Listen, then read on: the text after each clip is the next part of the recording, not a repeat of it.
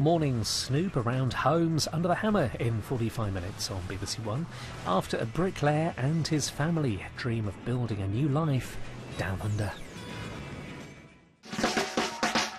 Moving halfway around the world to find work and a better future is a big gamble, especially if you run the risk of being worse off than you were at home. Back in 2010, that was the choice facing the Cliff family. Today, we'll find out if they made the right one. Jimmy Cliff had found it impossible to get work as a bricklayer, leaving his family close to financial ruin. Money-wise, in the UK, had been a massive struggle. I was out of work for the best part of a year. But wife Nicola wouldn't be going anywhere if the sums didn't add up. For you when you come home, though. We certainly will. Their messages reminded them of what moving would really mean. And for one member of the family, the thought of leaving was just too much. Come here, bud. Seeing their son so upset took Nicola and Jimmy aback. I'm a little bit surprised that he's getting so emotional. It's quite upsetting to see, to be honest. It makes me feel slightly guilty that he's feeling like this, but I do think he would adapt, and I do think he'd be OK if we chose to come out here. I think leaving your life behind, basically, and starting again would be the hardest decision anyone would have to make. I think it's just the initial saying goodbyes and leaving certain people behind that are the issues more than all. It is the hardest choice we've ever had to make. As a family, as individual people, it would drag your family to the other side of the world isn't really an easy choice to make.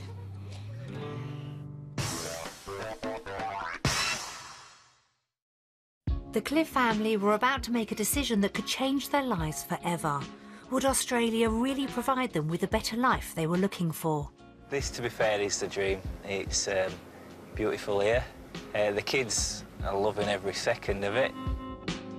There is a fear of making the wrong decision, but that's life in general. There's no guarantees. It's just where your heart takes you, I suppose. But Nicola was far from convinced that they could afford it. It's a terrifying thought to think that we'd be stuck at the other side of the world, not being able to potentially feed the children and get them the basic things that they need. It's no good having a beach and the sea if you can't provide food on the table.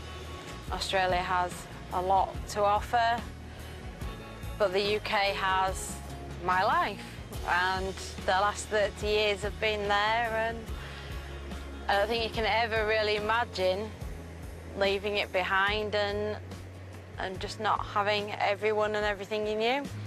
The week in Australia had been a real challenge and had given them the opportunity to discover the pros and cons of a life-changing move. But would Australia provide them with all they were looking for? It was time to decide. It's been a really hard week. We've had a lot of highs and lows. The lifestyle here in Australia is incredible, but unfortunately it does come with a price. So our final decision is... Australia! Connor, Reese and Ethan still hadn't been convinced. I would have chosen Australia. It's just seeing all the emotions that families had, and it's made me change my idea. Despite the emotional costs, Nicola agreed that the family's future lay in Australia. I do think it's the best thing for everyone. If we can work our way around the money, there is a lot of places in Australia, so maybe we have to look a bit wider field, but I do think we can make it work. I'm glad we're on the same page. Makes a nice change.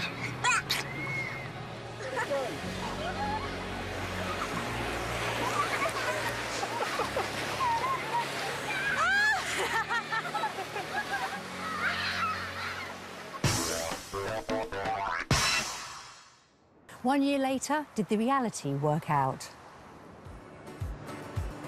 It did.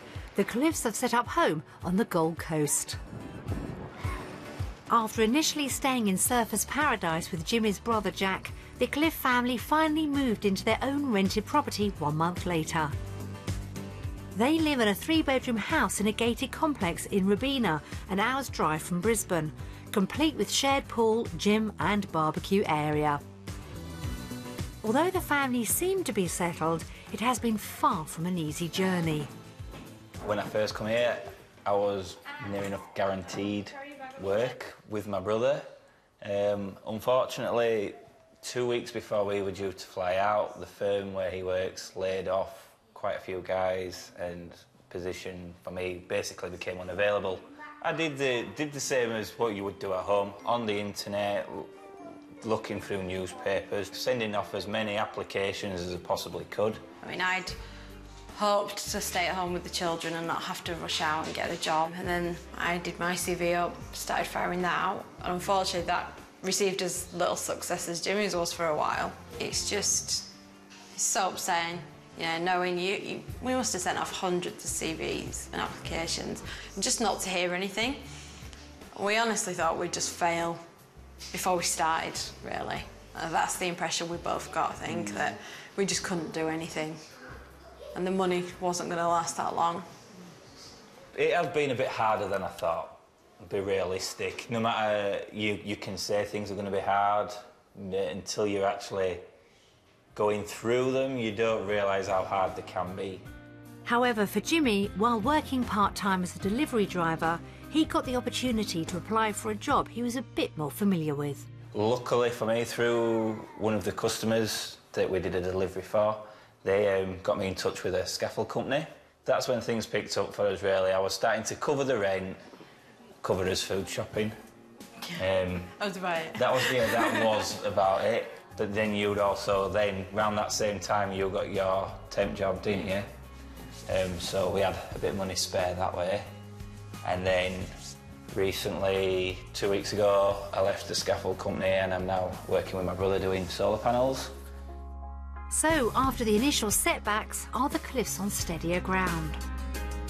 We've got most of the basics covered. You know, the bank accounts, the rentals. The kids are in school and enjoying it. They're doing well. You know, all the teachers have said that they're thriving. You wouldn't know. We'd just not move state, let alone move country. And Jimmy is finally seeing the benefits of working in the sunshine. He's got a job with his brother Jack, learning the ropes of installing solar panels as an electrician's labourer, but there's no special treatment. At the moment, because my brother's still relatively new to the solar, he's picking up real quick. But yeah, we kind of expect to do 12-hour days. We set off at 5 o'clock in the morning. It's very rare we get home before 5, but that's through choice. We could just do one job if we wanted, but we're earning good money at the moment, so we might as well enjoy it whilst it lasts.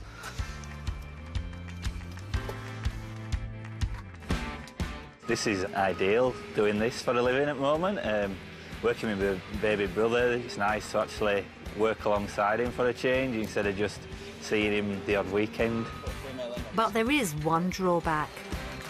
Working Saturdays is obviously a bit of a disappointment. Who wants to work a Saturday if you can help it? But on the other side, the money's better, and at the end of the day, if we want to be able to make it a permanent feature staying here in Australia, then I need to get as much money as I possibly can to get me started. So it's all good. As long as he doesn't ask me to work Sundays as well, then we should be all right. Nicola has been enjoying getting out of the house too, working as a finance officer. I now work for a dental. It's been really nice to stop the isolated feelings being at work. Being around people, you know, I do work on the phones all day anyway, so I'm talking to a lot of different people who'll give you their opinions of Australia and where you're at. And they hear my accent straight away, they know I'm not local, and that kicks off a conversation of something else. And I got offered a permanent job last week, so you know, I was temping there for originally 6 weeks. That dragged out a little bit longer, and yeah, so now I've got the permanent job. So, with a job for Nicola and Jimmy's work going well, the decision to leave is starting to look like the right one. We were at breaking point when we left the UK. It's a lot more financially secure for us.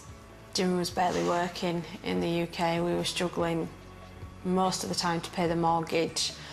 At least here we have the option of moving again, so we could probably find something a little bit cheaper if we had to. But for now, we're fine, and I can't see us moving from here for a while.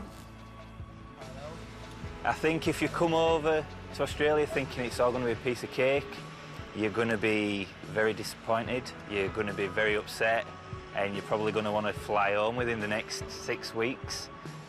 You have to look at it as being back in England, really. If work's hard in England, it's hard to find work everywhere else as well. If you play it safe and say 6 months to find work and have money to support you for that period of time, I think you've got more chance of making it work.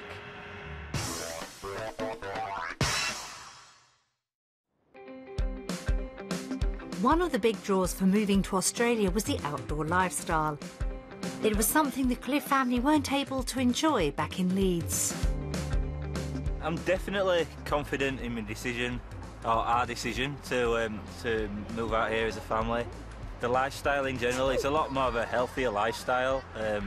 Instead of kids being cooped up, stuck indoors all the time, you know, coming to the beach or going for a swim in pool, there's always something for kids to do. Doesn't cost you a fortune. I mean, just going surfing at, what, nearly 5 o'clock on an evening in nearly winter, you know, you can't really ask for much more. And what do the boys make of their new lives? I'm having fun in Australia because I like surfing. We go to the beach a lot more and it's warmer. The boys have changed dramatically since we got out here. They are just so independent. They are changing their accents slightly. They're just confident. Just in general, when you go to parks and things, the kids will be playing, and before you know it, they're talking to loads of other kids, chasing each other around. Just the way that they do, put themselves forwards, you know, they make the presence known, and they seem to get accepted into groups quite quick. Having extended family in Australia who've been through it before has helped the Cliffs understand their own experiences. And the family is extending further with the arrival of Jack's new baby. Having Jimmy's brother around with us really helped settle the boys in to start with. It was just a face that they knew, because we knew Axel was on the way. They were getting excited for him to come along and get to see him. And now they enjoy it if we get to babysit as well, so they have fun when he comes around to play. I think they've had it tough. I think most people who leave everything behind in England to start afresh other side of the world, it's always going to be tough, but I guess it's up to you how you deal with it. And I think they've had it hard, but I think they've done really well so far, and hopefully they're going to stick around and stay out here. I know down the track when the little fella gets a little bit older, he'll be able to appreciate having his cousins and his family around. Although he is going to miss the family back in England, but you know, hopefully one day they'll come too, and we can have his happy family in Australia. But being closer to one side of the family has meant leaving another back in the UK. It's a choice that's still tough for the Cliffs to live with. I've been up and down as to whether or not I've thought this was the right thing or we'd made the biggest mistake ever. My family means everything and always will. The way of sort of coping with it is I strongly believe my family will come out here at some point. It's just a matter of when. Leaving your family behind, giving up everything you've got, you know, it's scary to think about. Not really any major regrets, I wouldn't say. Maybe leaving my nana behind. I think if it did happen and I didn't see her again, I would regret moving away then. But my nana wouldn't have wanted me to put our lives on hold for the sake of her. Anyway, if she could understand what's taken place with us all, I think she'd be really proud of us.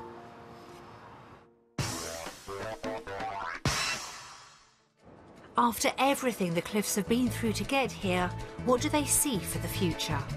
The plan for the next 7 or 8 months or so is probably just try to save up as much money as we can, see how work goes and what happens with the way things are at the moment, and maybe a year or so down the line, if things are looking good, then maybe see about investing in buying a property somewhere. The Cliff family took a huge risk to try a new life on the other side of the world. They face similar challenges both in the UK and Australia. So after all the heartache, would they recommend it? There was a lot of finding our feet and struggling and have we done the right thing, haven't we? But once the kids got in school, once we started to find work, it's all just fallen into place now. I'd like to think, you know, a lot of people could attempt to do these things and realise, you know, there is a lot more to the world than just staying at home and relying on your own securities all the time. It's nice to actually take a gamble and live your lives, really. It's definitely easier to have a harder life here in Australia than it is to have a hard life in Leeds.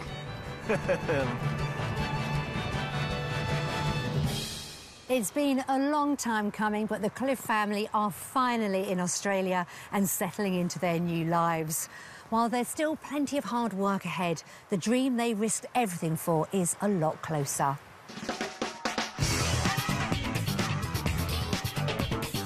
For back home, will a huge seaside property in Margate or a Wimbledon flat get the bidders going on Homes Under the Hammer? Next on BBC One, followed at 11 by Close Calls on Camera.